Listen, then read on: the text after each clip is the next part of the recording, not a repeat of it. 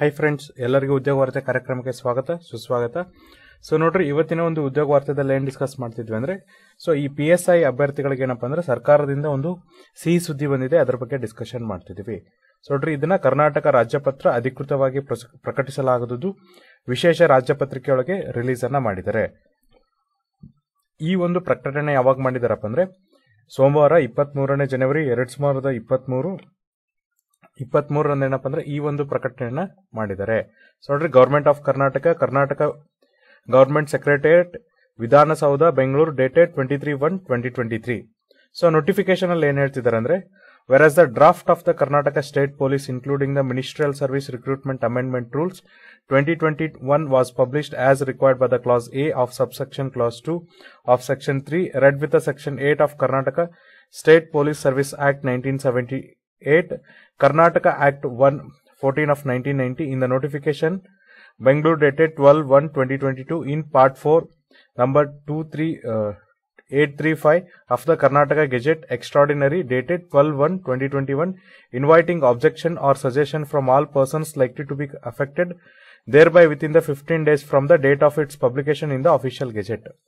ಅಂದ್ರೆ ಇಲ್ಲೊಂದು ಏನಪ್ಪಾ ಅಂದ್ರೆ ನೋಟಿಫಿಕೇಶನ್ ಅನ್ನ ಮಾಡಿದ್ದಾರೆ ಅಥವಾ ತಿದ್ದುಪಡಿಗಳನ್ನ ಮಾಡಿದ್ದಾರೆ.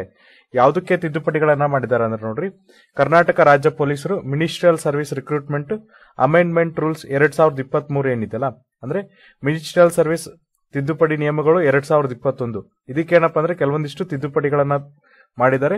ಈ ತಿದ್ದುಪಡಿಗಳಿಗೋಸ್ಕರ ಅವ್ರು ಏನ್ ಮಾಡಿದ್ರಪ್ಪ ಅಂದ್ರೆ ಆಬ್ಜೆಕ್ಷನ್, ಏನಾದ್ರೂ ನಿಮ್ದು ಏನಪ್ಪಾ ಅಂದ್ರೆ ಆಬ್ಜೆಕ್ಷನ್ ಅಥವಾ ವಿರೋಧ ಇದ್ರೆ ಅಥವಾ ಸಲಹೆಗಳಿದ್ರೆ ಆ ಸಲಹೆಗಳನ್ನ ಕೊಡ್ರಿ ಅಂತೇಳಿ ಏನಪ್ಪಾ ಅಂದ್ರೆ ಒಂದು ಅಫಿಷಿಯಲ್ ಗೆಜೆಟ್ ಅಲ್ಲಿ ಆಬ್ಜೆಕ್ಷನ್ ಅನ್ನ ಕರೆದಿದ್ರು. ಅದಕ್ಕೆ ಏನಪ್ಪಾ ಅಂದ್ರೆ 15 ದಿನಗಳ ಕಾಲಾವಕಾಶವನ್ನ ಕೋರಿದ್ರು. whereas the said gazette was made available to the public on 6/1/2023. So ನೋಡ್ರಿ, ಇದೇನ್ ತಿದ್ದುಪಡಿಗಳನ್ನ ಮಾಡಿದ್ರಲ್ಲ, ಈ ತಿದ್ದುಪಡಿಗಳನ್ನ ಜನರಿಗೆ ಯಾವಾಗ ತಿಳಿಸಿದ್ರಪ್ಪ ಅಂದ್ರೆ 6/1/2023 ತಿಳಿಸಿದ್ರು. And whereas no objection and suggestion have been received in this behalf by the state government. So ನೋಡ್ರಿ, ಈ ಒಂದು ಏನು ತಿದ್ದುಪಡಿಗಳನ್ನ ಮಾಡಿದ್ರಲ್ಲ, ಇದಕ್ಕೋಸ್ಕರ ಏನಪ್ಪಾ ಅಂದ್ರೆ ಯಾವುದೇ ವಿರೋಧಗಳಾಗ್ಲಿ ಅಥವಾ ಯಾವುದೇ ಸಲಹೆಗಳಾಗ್ಲಿ ಏನಪ್ಪಾ ಅಂದ್ರೆ ರಾಜ್ಯ ಸರ್ಕಾರಕ್ಕೆ ಬಂದಿಲ್ಲ ಅಂತ ಅವರು ಹೇಳ್ತಿದ್ದಾರೆ. Now therefore in exercise of the powers confirmed by the subsection 1 of the section 3 read with the section 8 of Karnataka Civil Service Act 1978, Karnataka Act number 14 1990, the government of Karnataka hereby makes the following rules, namely. So ನೋಡ್ರಿ, ಹಾಗಾಗಿ ಏನಪ್ಪಾ ಅಂದ್ರೆ ಯಾವುದೇ ತರನ ಅಂತ ವಿರೋಧಗಳು ಬರ್ದೇ ಇರೋದ್ರಿಂದ, ಯಾವುದೇ ತರನ ಅಂತ ಸಲಹೆಗಳು ಬರ್ದೇ ಇರೋದ್ರಿಂದ ಏನಪ್ಪಾ ಅಂದ್ರೆ ಕರ್ನಾಟಕ ಸರ್ಕಾರ ಏನಪ್ಪಾ ಅಂದ್ರೆ ತನ್ನ ಅಧಿಕಾರವನ್ನ ಬಳಸ್ಕೊಂಡು ಏನ್ ಮಾಡ್ತಿದೆ ಅಂದ್ರೆ, ಅದು ಕೂಡ ಎಸ್ಪೆಷಲಿ ಯಾವ ಒಂದು ಕ್ಲಾಸ್ ಅಲ್ಲಿ ಏನಪ್ಪಾ ಅಂದ್ರೆ ಸಬ್ಸೆಕ್ಷನ್ ಕ್ಲಾಸ್ 1 ಸಬ್ಸೆಕ್ಷನ್ 3, ಅದು ಯಾವ್ದಪ್ಪ ಅಂದ್ರೆ Karnataka state civil service act, Karnataka ರಾಜ್ಯ ಸಿವಿಲ್ ಸರ್ವಿಸ್ ಆಕ್ಟ್ ಏನಿದೆಯಲ್ಲ, ಅಂದ್ರೆ ನಾಗರಿಕ ಸೇವೆಗಳ ಕಾಯ್ದೆ 1978, ಈ ತಿದ್ದುಪಡಿಗೆ ಅಥವಾ ಈ ಒಂದು ಕಾನೂನಿನ ನಡುವೆ ಏನಪ್ಪಾ ಅಂದ್ರೆ ಅವರು ಅಧಿಕಾರವನ್ನ ಚಲಾಯಿಸಿ ಈ ತಿದ್ದುಪಡಿಗಳನ್ನ ಮಾಡ್ತಾ ಇದ್ದಾರೆ ಅಂತ ಹೇಳ್ತಿದ್ದಾರೆ. ಸೊ ನೋಡ್ರಿ, ರೂಲ್ಸ್ ನಿಯಮಗಳು ಏನ್ ಹೇಳ್ತಿದ್ದಾರೆ ಅಂದ್ರೆ, title and the commencement.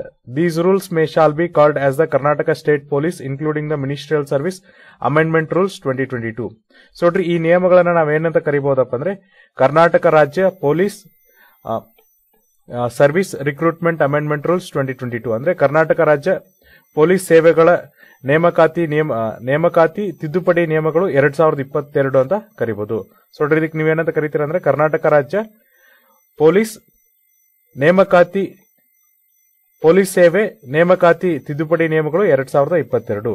They shawl come in to the force from the date of their final publication in the official gazette. So ನೋಡ್ರಿ, ಈ ನಿಯಮಗಳು ಯಾವಾಗ ಜಾರಿಗೆ ಬರ್ತಾವಪ್ಪ ಅಂದ್ರೆ ಇವು ಯಾವಾಗ ಕರ್ನಾಟಕ ರಾಜ್ಯ ಪತ್ರಿಕೆಯಲ್ಲಿ ಪಬ್ಲಿಷ್ ಆಗ್ತವೆ ಅಥವಾ ಅವನೇನಪ್ಪ ಅಂದ್ರೆ ಕರ್ನಾಟಕ ರಾಜ್ಯ ಪತ್ರಿಕೆಯಲ್ಲಿ ಪಬ್ಲಿಷ್ ಮಾಡ್ತಾರಲ್ಲ ಅವಾಗಿಂದ ಜಾರಿಗೆ ಬರುತ್ತೆ ಅಂತ ಹೇಳ್ತಿದ್ದಾರೆ. These rules shawl apply to the recruitment of 556 post of sub inspector of police civil men and women as one time measure only. So ನೋಡ್ರಿ, ಈ ಏನ್ ನಿಯಮಗಳಿದಾವಲ್ಲ ಇವು ಯಾವುದಕ್ಕೂ ಅಪ್ಲೈ ಆಗತ್ತಪ್ಪ ಅಂದ್ರೆ 560 vacant post ಏನಿದಾವೆ sub inspector police civil men and women, ಈ ಒಂದು ಹುದ್ದೆಗಳು ಕೂಡ ಇವು ಅಪ್ಲಿಕೇಬಲ್ ಆಗುತ್ತೆ ಅಂತ ಹೇಳ್ತಿದ್ದಾರೆ. ಅಂದ್ರೆ ಈ ನಿಯಮಗಳೇನಿದೆಯಲ್ಲ, ಈ ನಿಯಮಗಳು ಯಾವುದಕ್ಕೆಲ್ಲ ಅಪ್ಲೈ ಆಗುತ್ತಪ್ಪ ಅಂದ್ರೆ ಎಲ್ಲಾ ನೋಟಿಫಿಕೇಶನ್ಸ್ಗೂ ಅಪ್ಲೈ ಆಗುತ್ತೆ. ಆಮೇಲೆ ಈಗ ಇರುವಂತ 560 ಹುದ್ದೆಗಳೇನಿದೆ sub inspector of police civil men and women, ಈ ಹುದ್ದೆಗಳು ಕೂಡ ಇವು ಅಪ್ಲಿಕೇಬಲ್ ಆಗುತ್ತೆ ಅಂತ ಹೇಳ್ತಿದ್ದಾರೆ. ಹಾಗಾದ್ರೆ ಏನೇನೆಲ್ಲ ಅಮೆಂಡ್ಮೆಂಟ್ ಮಾಡಿದ್ದಾರೆ ಅಂದ್ರೆ, amendment of the schedule in the Karnataka state police including ministerial service recruitment rules 2004, in the schedule in the entries relating to the category of the post of sub-inspector of police civil men and women at a serial number 10 under the heading of minimum qualification in column number 6 under the subheading for the direct recruitment under the age limit at the serial number 1 the figure of the word 32 years at the serial number 2 the figure and the word 30 years substituted. Wide notification dated 3/9/2022 shall be deemed always to be substituted with effect from 1/4/2020. So ನೋಡ್ರಿ ಇಲ್ಲಿ ಏನ್ ಹೇಳ್ತಿದಾರೆ ಅಂದ್ರೆ ಕರ್ನಾಟಕ ರಾಜ್ಯ police ಸೇವೆಗಳು ಏನಿದೆಯಲ್ಲ especially ministerial recruitment ನೇಮಕಾತಿ ನಿಯಮಗಳು 2004 ಏನಿದೆಯಲ್ಲ ಇದಕ್ಕೆ ತಿದ್ದುಪಡಿ ಮಾಡ್ದಂಗ್ ನೋಡ್ರಿ. ಅಲ್ಲಿ ಏನಪ್ಪಾ ಅಂದ್ರೆ ಎಂಟ್ರೀಸ್ ಒಳಗಡೆ ಏನಪ್ಪಾ ಅಂದ್ರೆ ಈ sub inspector of police civil men and women ಅಂತ ಎಂಟ್ರೀಸ್ ಇರುತ್ತೆ. ಅಲ್ಲಿ ಸೀರಿಯಲ್ ನಂಬರ್ 10 ಒಳಗಡೆ ಅದ್ರೊಳಗೆ ನೋಡ್ರಿ ಈ ಸೀರಿಯಲ್ ನಂಬರ್ 10 ಒಳಗೆ ಒಂದು ಹೆಡಿಂಗ್ ಇರುತ್ತೆ ಮಿನಿಮಮ್ ಕ್ವಾಲಿಫಿಕೇಶನ್ ಅಂತೇಳಿ ಕಾಲಮ್ ನಂಬರ್ 6 ಅಲ್ಲಿ ಪಬ್ಲಿಷ್ ಮಾಡಿರ್ತಾರೆ. ಅದರಲ್ಲಿ ಸಬ್ ಹೆಡಿಂಗ್ ಅಲ್ಲಿ ಏನಪ್ಪಾ ಅಂದ್ರೆ for direct recruitment age limit ಅಂದ್ರೆ ಈಗ ನೋಡ್ರಿ ನೇರ ನೇಮಕಾತಿಗೋಸ್ಕರ ಏನು ವಯೋಮಿತಿ ಇದೆಯಲ್ಲ ಅದನ್ನ ಸೀರಿಯಲ್ ನಂಬರ್ 1 ಅಲ್ಲಿ ಪಬ್ಲಿಷ್ ಮಾಡಿರ್ತಾರೆ. ಅಲ್ಲಿ ಏನ್ ಮಾಡಿರ್ತಾರಪ್ಪ ಅಂದ್ರೆ ಇಲ್ಲಿವರೆಗೂ 30 ವರ್ಷನ ಮಾಡಿರ್ತಾರೆ. ಬಟ್ ಇನ್ಮೇಲಿಂದ ಏನಪ್ಪಾ ಅಂದ್ರೆ ನಿಮಗೆ 32 ವರ್ಷಗಳನ್ನ ಮಾಡ್ತಾರೆ. ಅಂದ್ರೆ ಏನ್ ಹೇಳ್ತಿದಾರೆ ಅಂದ್ರೆ ಈಗೇನು ನೀವು PSI ಅಭ್ಯರ್ಥಿಗಳಿದ್ರಲ್ಲ ನಿಮಗೆ ಇನ್ಮೇಲೆ ಏನ್ ಮಾಡ್ತಾರಪ್ಪ ಅಂದ್ರೆ ವಯೋಮಿತಿನ 30 ವರ್ಷದಕ್ಕಿಂತ 32 ವರ್ಷಕ್ಕೆ ಏನ್ ಮಾಡಿದಾರೆ ಅಂದ್ರೆ ಜಾಸ್ತಿ ಮಾಡಿದ್ದಾರೆ. ಹಾಗಾಗಿ ನೋಡ್ರಿ ಯಾರಿಗೆಲ್ಲ ಏನಪ್ಪಾ ಅಂದ್ರೆ ಇಲ್ಲಿವರೆಗೂ ಕೂಡ ಏನಪ್ಪಾ ಅಂದ್ರೆ ಈ ಸಿವಿಲ್ PSI ಪರೀಕ್ಷೆಯಲ್ಲಿ ನಿಮ್ಗೆ ಏನಪ್ಪಾ ಅಂದ್ರೆ ವಯೋಮಿತಿ ಒಂದು ನಮಗೆ ಆಗಲ್ಲ ಅಥವಾ ನಮ್ಗೆ ಏನಪ್ಪಾ ಅಂದ್ರೆ ವಯೋಮಿತಿ ಕಷ್ಟ ಇದೆ ಅಂತ ಹೇಳ್ತಿದ್ರಿ. ಅಂದ್ರೆ ಕೆಲವೊಬ್ರು ನೋಡ್ರಿ 540 ಎಕ್ಸಾಮ್ ಆದ್ಮೇಲೆ ಏನಪ್ಪಾ ಅಂದ್ರೆ ಇನ್ನೊಂದ್ಸರಿ ಎಕ್ಸಾಮಿನೇಷನ್ ಮಾಡಿದ್ರೆ ನಮ್ಮ ವಯೋಮಿತಿ ಮೀರಿ ಹೋಗುತ್ತೆ ಆ ತರನಾದಂತ ಕೆಲವೊಂದಿಷ್ಟು ಏನಪ್ಪಾ ಅಂದ್ರೆ ಕಮೆಂಟ್ಸ್ ಏನ್ ಬಂದಿತ್ತು ಅಥವಾ ಜನರೇನು ಒಪಿನಿಯನ್ ಹೇಳಿದ್ರಲ್ಲ ಅದಕ್ಕೋಸ್ಕರ ಈಗ ರಾಜ್ಯ ಸರ್ಕಾರದವ್ರು ಏನ್ ಮಾಡಿದಾರೆ ಅಂದ್ರೆ ಇನ್ಮೇಲೆ ಯಾವುದೇ civil PSI men and women ಹುದ್ದೆಗಳಿಗೆ ಅರ್ಜಿ ಹಾಕಿದ್ರೆ ನಿಮ್ಮ ವಯೋಮಿತಿ ಏನಪ್ಪಾ ಅಂದ್ರೆ 30 ವರ್ಷದ ಬದಲಾಗಿ 32 ವರ್ಷಕ್ಕೆ ಏರಿಸಿದ್ದಾರೆ. ಹಾಗಾಗಿ ನೋಡ್ರಿ ಯಾರೆಲ್ಲ ಏನಪ್ಪಾ ಅಂದ್ರೆ ಕೊರೋನಾ ಟೈಮಿಂದ ಕರೆಕ್ಟ್ ಆಗಿ ಓದಕ್ಕಾಗಿರಲ್ಲ ಅಥವಾ ನೇಮಕಾತಿ ಹಗರದಿಂದ ನಿಮ್ಗೆ ಏನಪ್ಪಾ ಅಂದ್ರೆ ಕರೆಕ್ಟ್ ಆಗಿ ಪ್ರಿಪರೇಷನ್ ಮಾಡಕ್ಕಾಗಿಲ್ಲ ಅವ್ರಿಗೆ ಏನಪ್ಪಾ ಅಂದ್ರೆ ಇದೊಂದು ಸದಾವಕಾಶ. ಈ ಸದಾವಕಾಶವನ್ನ ಬಳಸ್ಕೊಂಡು ನೀವೇನಪ್ಪಾ ಅಂದ್ರೆ ಸೆಲೆಕ್ಷನ್ ಆಗ್ರಿ ಅಂತ ಹೇಳ್ತಿದ್ವಿ. ಇದೇ ತರನಾದಂತ ಉಪಯುಕ್ತ ಮಾಹಿತಿನ ನಾವು ನಿಮಗೆ ಉದ್ಯೋಗ ವಾರ್ತೆ ಕಾರ್ಯಕ್ರಮದಲ್ಲಿ ಕೊಡ್ತಿರ್ತೀವಿ.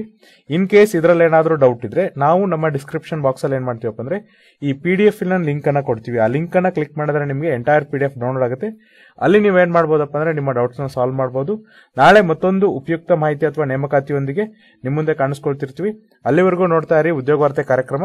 Thank you.